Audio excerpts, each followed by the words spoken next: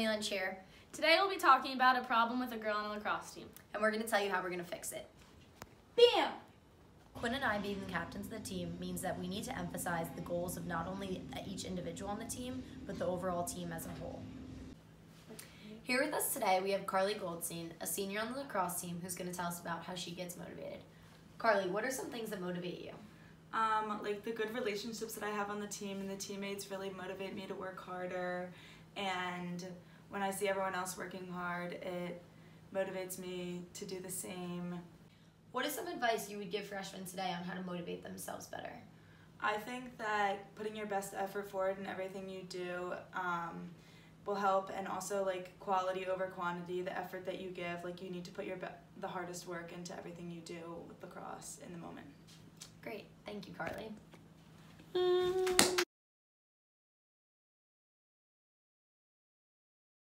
Sophie, a freshman on a lacrosse team, is lacking motivation because she did not realize what it takes to be a Division I lacrosse player. She did not know that she has to maintain a 3.0 GPA, attend 6 hours of study hall every single week, and also have strength and conditioning 3 times a week on top of 20-hour weeks of practice.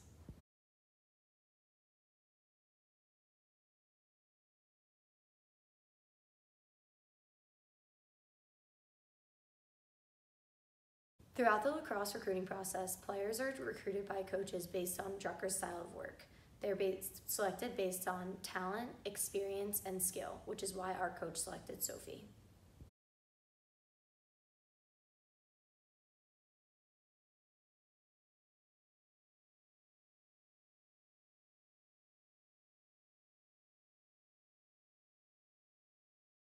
However, she did not realize that she's just like any other freshman and has to complete all the requirements outside of lacrosse as well.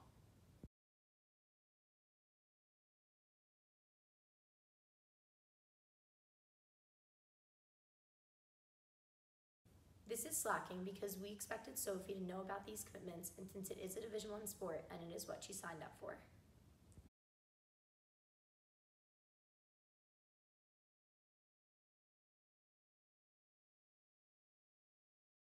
Sophie's motivation is low because her scholarship money is low. Unfortunately, she was overlooked a little bit in high school, so she did not receive as much money as she should have. This is forcing her to do the bare minimum.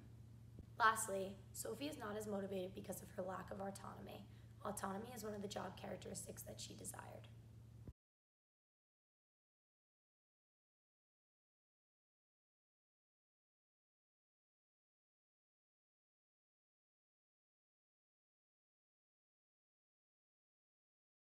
We realized that a major issue with Sophie's performance is the difference between can do and want to.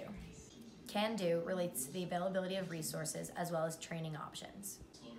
Here at Elon, our lacrosse team is lucky to have the best of the best trainers and equipment that can get us better whenever we need. Therefore, can do is not an issue for Sophie. The issue for Sophie right now is want to.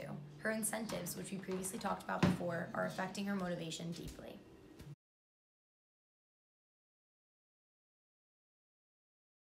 In order to fix the motivation plan, we're going to take a look at Pink's 3 sources of intrinsic motivation.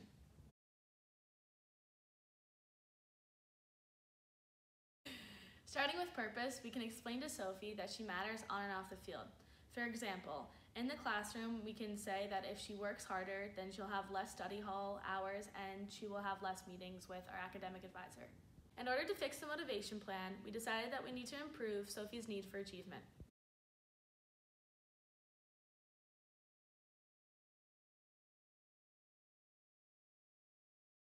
In order for her to succeed at this, we need to focus on 3 things.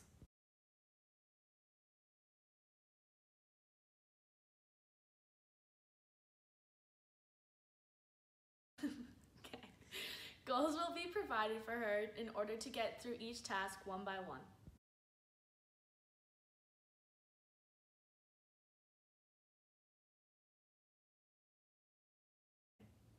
Cammy and I will be implementing checkpoints in order for her to manage her time better.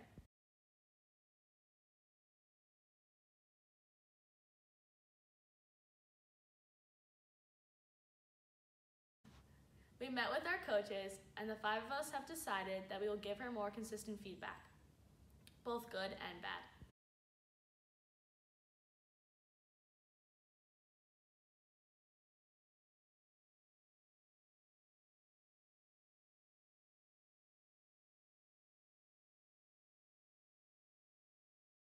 Going along with the job characteristics model, we can increase job satisfaction. The reason we can increase job satisfaction because it is the easiest core competency to increase.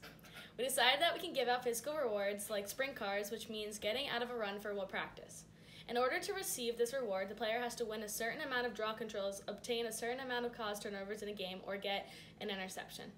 Another thing our lift coach has introduced this year to increase players' motivation is he put up a board in the weight room that shows a ranking of how well each player has performed in a specific exercise for that week.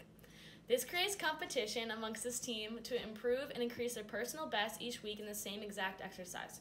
With just implementing a little things like this and the sprint cards, it'll go a long way for Sophie.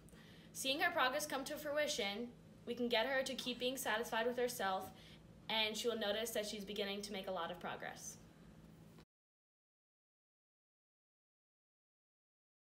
In conclusion, after we have met with the coaches and come up with plans in order to increase Sophie's motivation, we've implemented things like mentioned before, like sprint cards and the board thing in the weight room. For this whole entire past week of practice, we have noticed that Sophie is more motivated to try harder in the classroom and on the field.